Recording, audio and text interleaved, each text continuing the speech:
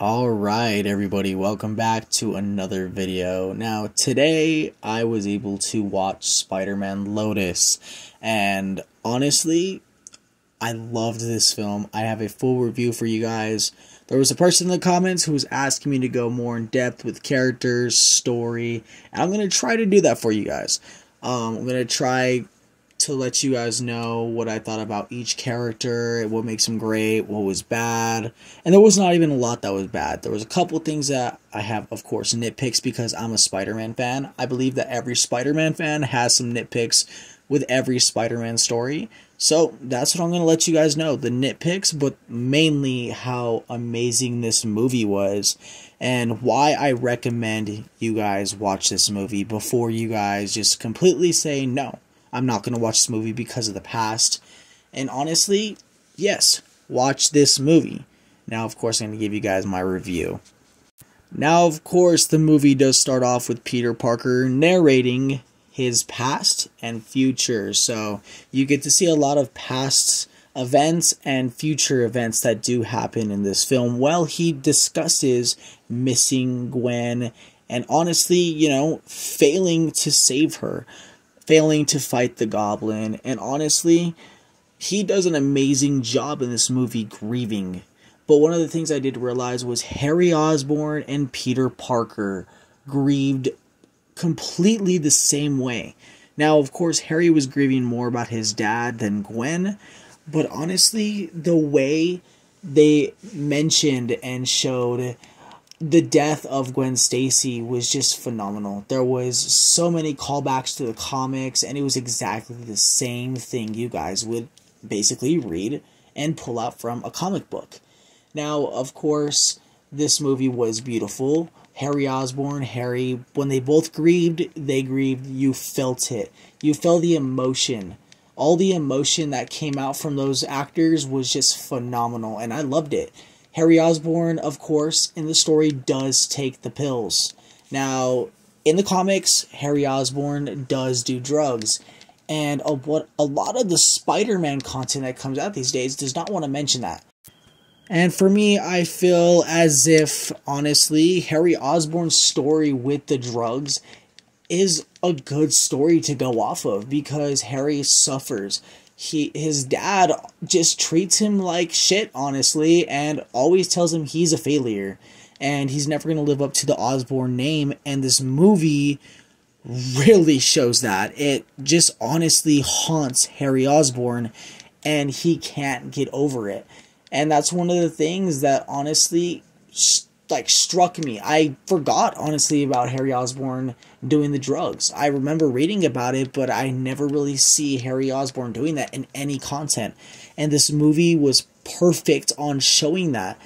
Every time he was mentioned, he was grieving, or when he was shown grieving, but then when Gwen brought up, MJ, when she brought up the drugs, she mentioned it, and she was sad that he was doing it again. She knew that he was taking the drugs again, and he honestly thought that's how he can fix everything, honestly. He honestly thought that he could fix that. He could fix every single one of his problems, and if he leaves the earth, or if he dies, or loses himself, maybe that's not such a bad idea. And honestly, that's how people see themselves these days. And Harry Osborn takes a step from being happy and joyful and then goes down with the grieving process after Gwen, and his dad dies, and, he just completely falls apart. And by the end of the movie, he does get closure with it. He is not completely fixed, but Harry Osborn is now better. He knows that Peter is there for him. He knows that MJ is there for him. And personally, it felt so good to finally see Harry Osborn at his full potential. Now, of course, not fighting or anything, but emotionally with the character was just phenomenal. Now, let's go with Gwen. Now, at first, I thought Gwen was really quiet, and I thought she was going to be like that the whole entire movie, but honestly, it was a great way to start the film with her acting like that. Yes, I believe that this movie did a phenomenal job with Gwen. Yeah, she went from it being quiet to you get to see what she went through, how much she loved Peter and how much she enjoyed being with Peter. And the fact that Peter wanted to ask her out and he did, but she said the only way I will go on a date with you is if you win one of the stuffed animals from one of the games at the circus. Or I don't think it was a circus, I believe it was the fair, yes. And yeah, that just sounds like Gwen Stacy, and Peter tries so hard to win. I don't think it said he ever won it, actually, but she still went on a date and was so happy that she got to go with Peter. And every time that Peter was brought up, a smile came onto her face, and believe it or not, just those small little details are fantastic and phenomenal for Gwen Stacy herself. And yes, I love Emma Stone as Gwen Stacy, but I think this Gwen Stacy did take it home as a really, really good version of Gwen. Now, I don't know the actor's name, the actress's name, but, you know, she did a phenomenal job. And yes, I will look up all of the names, but yes, Gwen Stacy was phenomenal. Her role was perfect. It wasn't overused. And the fact that Gwen got so much to do in the film and wasn't too much at all, it just felt right. Now let's go with MJ. MJ kind of bugged me at the beginning because when she went to go see Peter at Gwen's grave, she was like, nobody will go out with me. And I was like, yeah, that's MJ, but I felt like they were trying to push it too hard. But I thought that they were trying to push it way too hard. But as her character got more spread out to the film and she got more screen time, you kind of understand what MJ was going through. Her whole life, her parents, or her dad specifically, treated her like crap. And, you know, she wanted to be better. She wanted to be known rather than just being a mystery, you know. And so she does that, and you can tell she's very cocky with her look. She's very cocky with all the guys. But yet, she just does a phenomenal job of making people feel bad for her.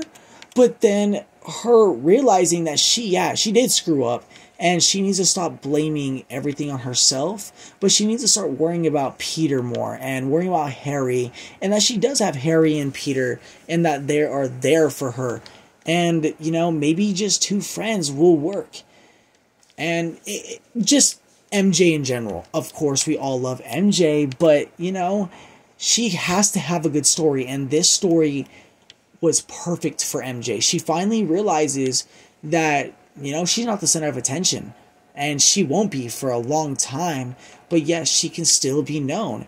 And we don't get to see that a lot in films or shows at all. Like for the 2004, 2002, 2007 Spider-Man films for Sam Raimi, she does get annoying. She cheats a lot. She wants to just be the center of attention, but she never realizes, yeah, that's bad, and, you know, people are going to start disliking it, and they're going to start realizing, yeah, that is a bad idea to start doing that. And yeah, Peter goes off on her in the beginning of the film, and I feel like it was correct, but I also feel like Peter was also in the wrong. And it does go over that in the film, and I love it. Now, let's go off with the villains quickly. Goblin, perfectly used. I really like the actor from Norman Osborn. I didn't realize they were going to actually show Norman. I thought Harry Osborn was going to be the Goblin. And I honestly just thought that he was going to be the Goblin in this movie. And it turns out he was not even close to being the Goblin. Norman Osborn died and was the Goblin. And I feel like people knew he was the Goblin before he died. Because in the news, when the guy's speaking, when he's explaining, oh yeah, Norman Osborn, or the Green Goblin was left there. And so Norman Osborn was left by Spider-Man, and Spider-Man fled the scene. And he acts like it's happened before. And personally, I really do like that. I really do like that Norman was not overused. The costume was pretty cool for Norman. It wasn't my favorite. You can tell, you know, it was a fan film when it came to that. But I wasn't really realizing in the film that his mouth was moving, you know. It just seemed like it was a helmet or something instead of a mask, like a skin-tight mask. But overall, you know, that's okay. I really do love the fact that Norman Osborn and the Goblin were used and that it haunted Peter, but not only Peter, he haunted Harry as well. And that was just one of the best things that was in the film. Peter and Harry both struggling and being haunted by Norman. And, of course, Norman's the Goblin, and the Goblin was haunting Peter. And Peter doesn't even realize that, you know, it wasn't his fault towards maybe almost the end of the movie. He blames it on himself the entire time. He blames Gwen's death on himself. And, I mean, if you were Spider-Man, I believe everybody else would. You know, you would blame yourself because, you know, you couldn't catch her. You couldn't save her. And it was, you know, it's perfect the way they both grieved together, you know. And even though they grieved by themselves, at one point they grieved together. And, you know, they had their fights, but I loved it. Now let's go with Peter Parker. Okay, I loved him as an actor. Warden Wayne, he did a phenomenal job as Peter Parker in Spider-Man. Now, for his character, the way he grieved, he went off on MJ, he went off on Harry, and, you know, he realized he was wrong for going off on MJ and Harry, but not fully to almost the end of the movie. He thought he was in the wrong, you know, he blames himself for Gwen Stacy's death, and he almost kills the Goblin in this film. I think the closest we've ever seen him go to kill, like almost kill somebody, because I thought he actually died when he choked him and dropped him. I thought he died, but then he's like, I'll see you in hell. And so maybe Peter did kill Norman, and hopefully Gavin, like, says more about that, because if Peter did kill the Goblin and Harry finds out, yeah, that's not gonna turn out good, and Harry's gonna be pissed. But we're not even gonna get a sequel to this movie. It's okay. This was a one and done, and I loved it. It was perfect. Towards the middle of the film is when Peter realizes he was wrong. He goes to visit the kid.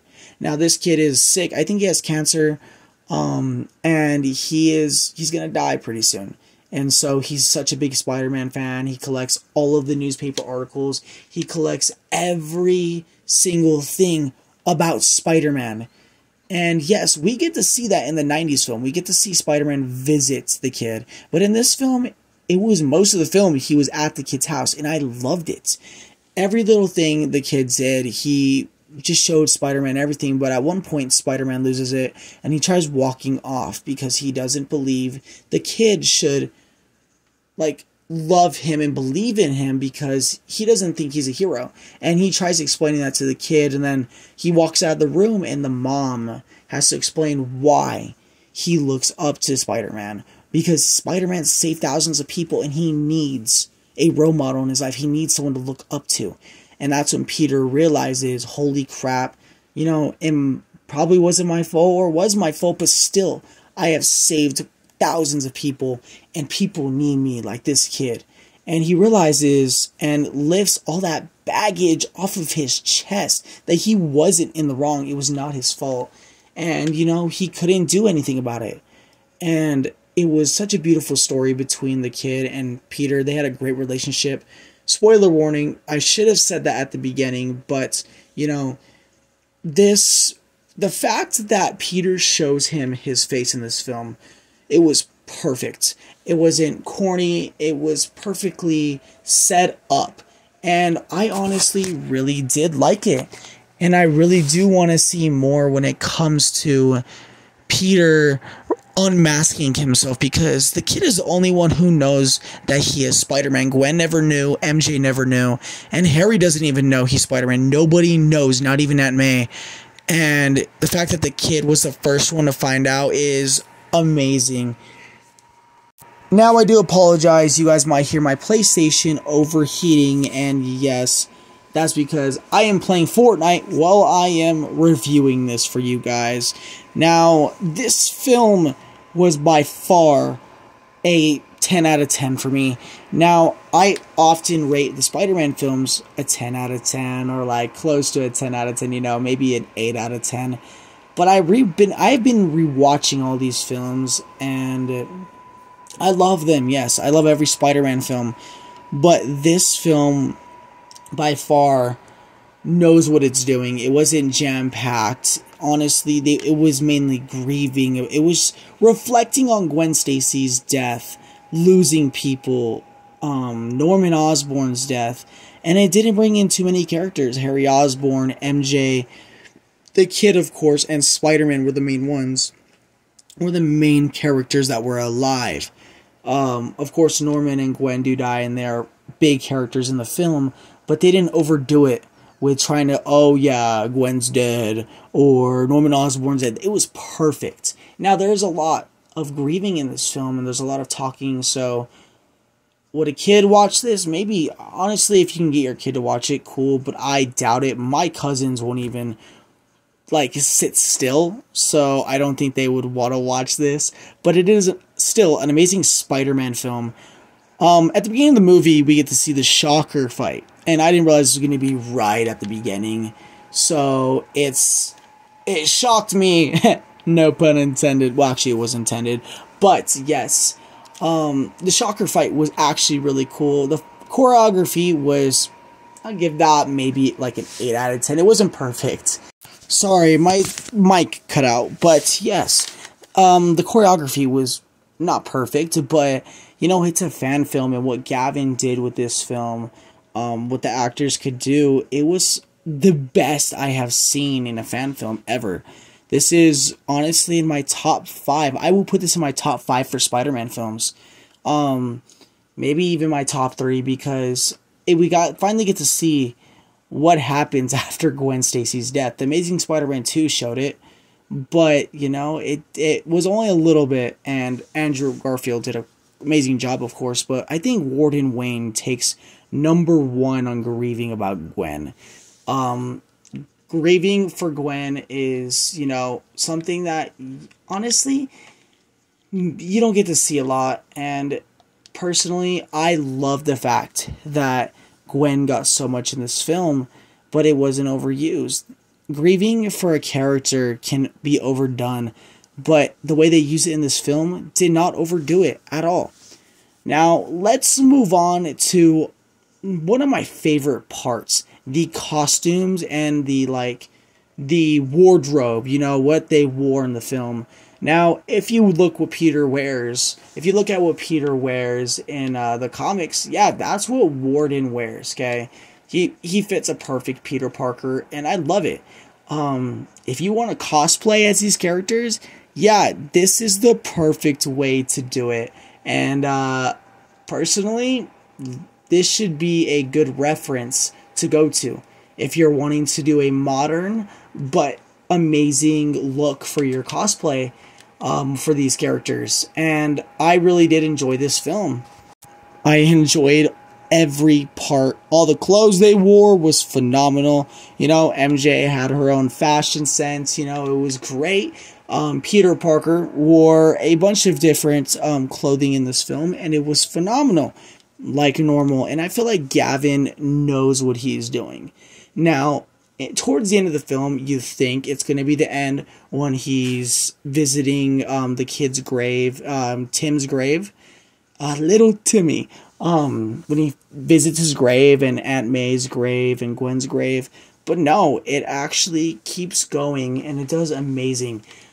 Flash Thompson is something I wanted to mention. And now, of course, I like Flash Thompson, but, you know, this film was perfect for him. He wasn't a bully in this film. It was the Flash Thompson you get to see in the comics after, you know, high school, and him going into the military, and him learning and having respect for Peter Parker. And personally, him helping out MJ, the pep talk he gave MJ was perfect. And then by the end of the movie, Flash Thompson has a going away party, and they all want Peter to go, but, you know, Peter can't do it because he's right there, but he hears the sirens, hears police, and he has to go, you know? He has to go save whoever's in trouble. And personally, I don't mind that. Peter Parker always will miss something because he is Spider-Man. And Flash Thompson, you know, his party was one of the big things mentioned in this film. By the end of the film, it does happen. We get to see the party. But, you know, I really did like this Flash Thompson. It wasn't overdone. I thought he was going to be overdone. He wasn't. It was beautiful. Flash Thompson, they knew what they knew what they were doing with Flash. And I would like to see more of that character if they would maybe make some short films or something. Maybe make, you know, if Gavin ever decided to make a sequel. That would be phenomenal. I would love to see another film like this, but to continue on and have more Spider-Man action. Because yes, it was beautiful. And it was amazing when you got to see the fights between the villains and Spider-Man. You know, even though they were choppy, I loved it. I wish we could have saw more of the Green Goblin fight, which actually, a lot of it was leaked online a while back. And, of course, there was no effects to it. But, yeah, it did look good. And, you know, there's a lot you're going to have to focus on when you watch this film. You know, choppiness can be annoying for people. But for me, this is a fan film, you guys. There's not a lot you can expect from it, but it brings out more than you're expecting. It's a 2-hour film. Yeah, usually fan films are not even an hour long. And this one reached 2 hours and 2 minutes. That's with the credits, of course. But still, it was perfectly length. It ended at the right time. And like I said, guys, this is a 10 out of 10 film.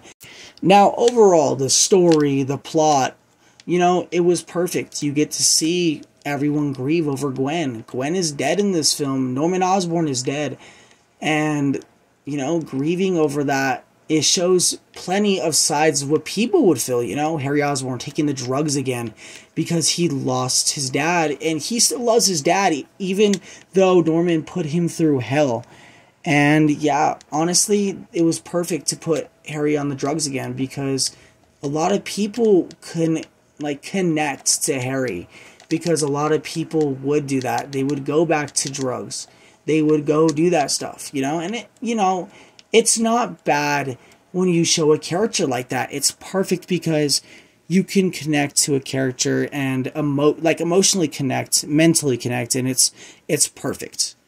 Now, emotionally, with Peter Parker, you know, a lot of people can connect with him too because Peter blames everything on himself.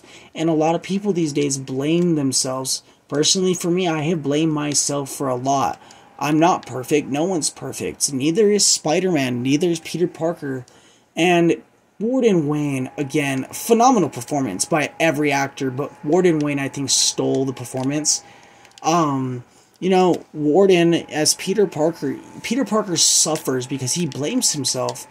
And everyone does blame themselves at one point. And you can connect with this character when he does that.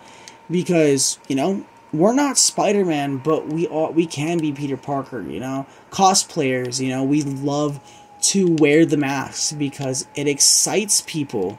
And, you know, we love it. The smile on the kid's face when we wear the suit, or it just makes people happy. People need that hero in their lives, and that's what Warden Wayne does. You know, it embodies a hero, you know, it embodies a personality, you know. Personally for me, I wear this suit because it does make people happy. I love wearing it. And you don't have to worry about your weight. You don't have to worry about how you look. Because when you put that mask on, all the kid is going to see is Spider-Man. You know, of course, you might get called names, but Spider-Man is Spider-Man. People love the character. They need that hero. Even just seeing him for a second, you know, just shows how much people love the character. Even like, oh my gosh, it just gets a smile. And this movie perfectly explains that on why Spider-Man needs to be a thing, why he can't quit. Why, and honestly, if you like are a cosplayer, you will know. Even if you're not, like if you see a character on the side of the road, you know, like from a toy store or somebody dressing up as it, you're gonna have a smile on your face. And the embodiment of the suit is phenomenal. You put on that mask and, you know, the kids see Spider-Man. And Spider-Man's a perfect character to do that. Spider-Man might not be perfect in real life. He might not be a perfect hero. But that's why we do it. That's why we wear it. And the movie perfectly goes off of that. You know, the movie shows why Spider-Man's needed, and it's just a beautiful thing. Now, I know I have gone off and rambled about that a little bit, but this movie just does so much. It's not overpacked, it's not overdone, you know? And one of the things, though, is they show a lot of movie posters because they go to see a movie in the beginning and Peter Parker can't make it. But it's funny to see the Fast 9 poster, all the 2019 posters when this film released in 2023. That bugged me a little bit because, you know, my ADHD and my, like, I have OCD about this kind of stuff. Like, in 2007, or 2008, my bad, The Dark Knight was released, right? And you get to see a Spider-Man 3 poster in the background. Well, that's closer to this year. It's kind of true, you know? Benchwarmers came out in 2005. 2004 was Spider-Man 2. They had a poster for Spider-Man 2 up in the movie store, you know, the rental store, and, you know, it was kind of accurate. But yeah, that was like one of the only things that bugged me. But let's go over the things I have nitpicks about. Alright, now there's only a couple. Like I said, the movie posters in the film. But like I said earlier, also the choppiness, you know. I mean, I think Gavin could have did a tiny bit better on the fights. And the webbing. I know it's not easy to edit webbing, but you see it on TikTok all the time. It's actually kind of, it could look better, you know. The editing was perfect with the swinging. I could barely tell it was CGI or whatever you like to call VFX. Yeah, VFX. You can barely tell, but it was perfect. It didn't really need to be too much because it's a fan film. But like I said, it bugged me. The editing was perfect, but the webbing editing was, you know, it kind of bugged me because it kind of just messed with my eyes. And I was like, I've seen 10 times better. But again, it's a fan film and I can't complain a lot. Now, one of the things that also bugged me, like I said, was MJ, you know. Sometimes at the beginning, you know, she was worrying about herself, only about herself. But then at the end of the story, like, it totally fixed it. I wasn't bugged anymore. And the only reason I bring it up that I was bugged about it was because that's how I felt at the beginning. I wanted to let you guys know. You might be bugged about it. You might not, you know. Now, as you're watching the film at the beginning, there's some Easter eggs, okay? You're going to see on the license plate. Yeah, there's a comic, The Amazing Fantasy, you know? And you get to see a lot of, you know, scenes that they wanted to replicate, like when Warden Wayne's Peter Parker goes up to and finds the robber, you know, that killed, that he let pass him in the wrestling station, and then, you know, kills Uncle Ben and goes chase him down. It was trying to replicate the Raimi movies, 2002, when he gets to the robber, you know, the killer of Uncle Ben. But it was perfect. There were so many Easter eggs from different movies. I'm going to make a separate video on that because this video is already too long, and I doubt you guys are going to watch this entire video. If you actually have watched the entire video, let me know down below. Like, drop it down below. Let me know you watched it. Let me know if you like these videos. Personally, I'm going to keep uploading them because I do like reviewing these films, and there's a bunch more fan films and fan series that are coming out, and I'm super duper excited for those. But this movie does an amazing job with story, plot, everything, all the characters. They were phenomenal. The weather, I have to add, that was my favorite part of the film. There was so much rain. And if you know me, which not a lot of you do, I love rain. I love cloudy skies. I love when, you know, shit's dark. And then you bring into, like, a brand new day, you know, like, it's clear as day and, you know, you think everything's good. But they added so much rain. All of the editing for the rain was so phenomenal. The swinging scenes in the rain, yes. It was great, and I loved it. There was thunder and lightning in the film. Again, I loved it. But, yeah, the weather, phenomenal. But that's all I got for you guys, honestly. I know one of you guys asked to see, like, a full, detailed plot synopsis and all of that. Honestly, I've never done that before, and this is, like, the longest video I've ever done.